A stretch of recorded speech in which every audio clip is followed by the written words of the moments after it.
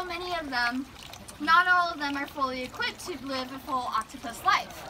That also being said, the octopuses, there's no way to tell how old an octopus is. You can't count how many rings there are or how many legs. There's no color or shape.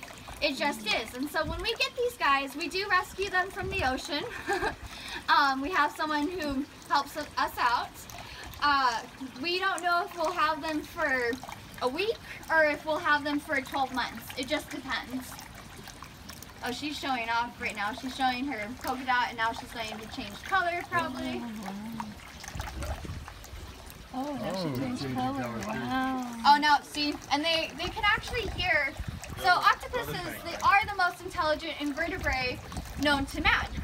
A lot of scholars, I guess, and researchers have even said as much as this is the closest to alien life that we'll get, which is pretty incredible because of their unique body and the evolution and everything in between.